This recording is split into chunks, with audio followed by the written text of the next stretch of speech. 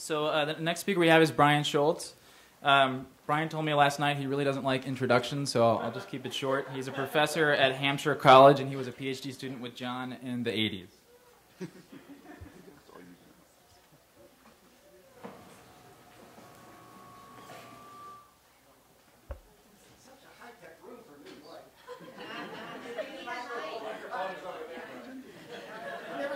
So I have to stand in front of this thing? How do they use this thing? Hampshire College has no money.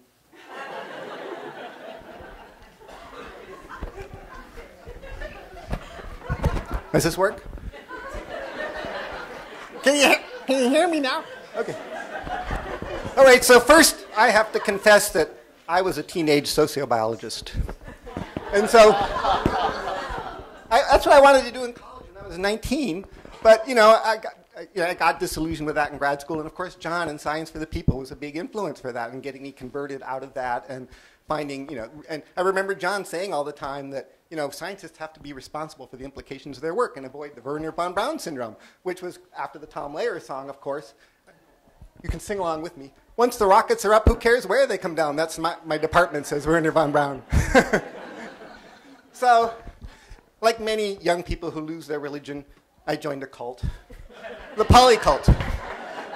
So I did my thesis in polycultures with John and other students at Ann Arbor, and I was interested in variability, but we mainly did tomatoes and cucumbers, partly because John had the idea that that would be hard to mechanize and would help keep putting farm workers out of work from the machines. So I guess cults tend to be a little bit Luddite. I'm told that as I took this picture, these are the other people in the group mooning the airplane. I think that's John right there.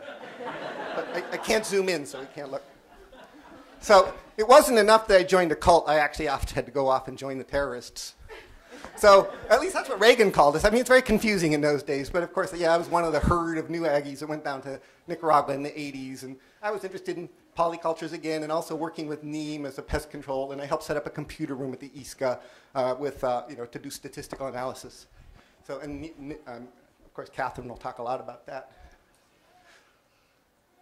So I partly tell you about all of this because I took all those influences to Hampshire College, and that's where I've been since '87.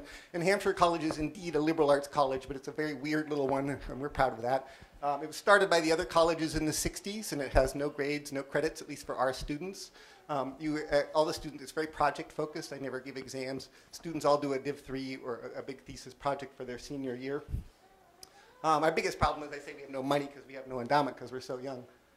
When I got there, there was a farm, but there was no crops. There was a very successful livestock guarding dog project and some horses. And so I brought crops. I did projects starting with polycultures. And over the years, we've done various ones. This student, Ellen Zaidlecki helped patent the earworm zeolator that we use in crops for control of earworming in Massachusetts. I've been more interested now in actually trap crops and organic insect repellents as kind of a push-pull system to control pests in vegetable crops. So we also, two of my Div 3 students in the 90s started a CSA. So it's now grown to about 200 members. And we have a fully diversified farm now with, lots of pasture-grown animals, cows, pigs, chickens, four-season greenhouses, bees, maple. And the farm's right next to campus, so it's really nice. You can take classes out there. Students can do projects there. It's very user-friendly. We also helped, Hampshire was one of the founding members of CISA, the Community Involved in Sustaining Agriculture, which is a pretty well-known program now for encouraging local farmers to consumers, local purchasing, that kind of stuff. Hampshire's still very interested in international programs too. I stay interested in Central America mainly through sending students to ICADS and to work with some of you all. We have a program of study abroad in Cuba. We have various programs. More recently, we've been working a lot with China. We got a grant to do some collaborations. I'm taking a class there with 6 students next week. When we go to China, one of the themes is pollinators. I have 2 students doing Div 3s there now. They're part of the Bee Boys that went last year. And actually at Hampshire, we're very interested in diversifying our field edges with flowers and maybe trees now too. So one of the many things I like to talk about, that we all talk about among other issues, is complexity. And I tell students that the food webs that they learned about in school are actually pretty useful. They help you understand things like the pesticide treadmill. They also help you provide tools for biological control and other ecosystem services. And of course, the best example out there of that is John et al. And you all know who you are.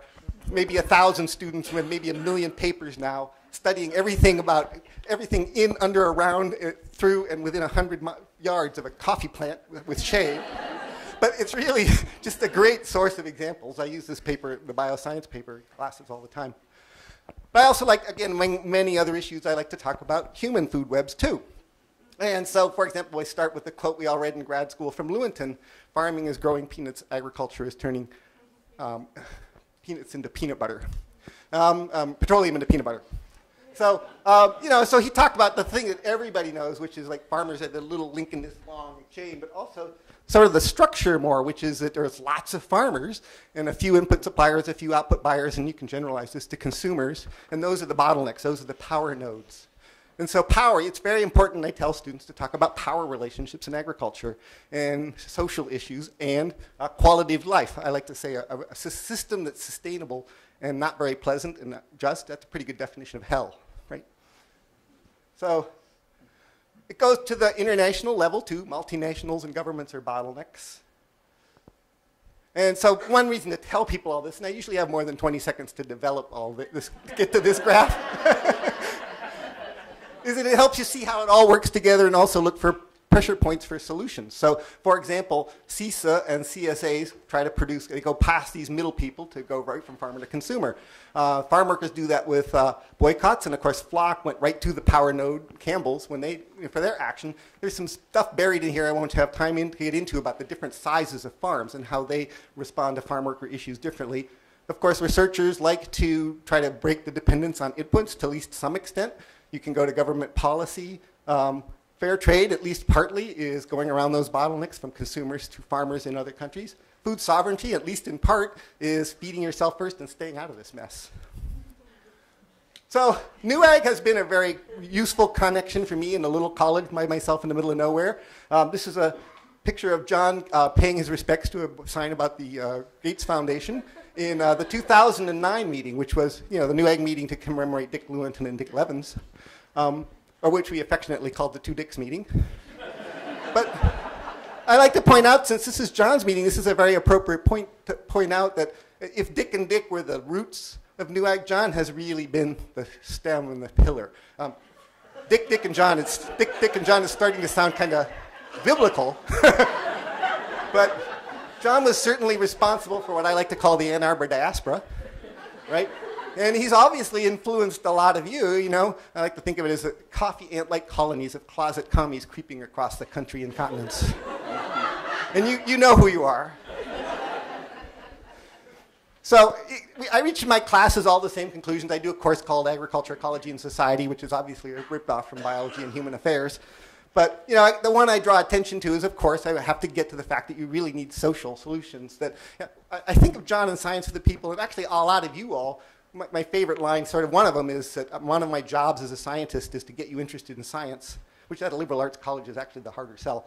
One of my responsibilities as a scientist is to get you to see that, and to agree that science isn't everything. It's not all. Sometimes you shouldn't be chasing technological solutions when there's really better and more appropriate and much more effective solutions in social change.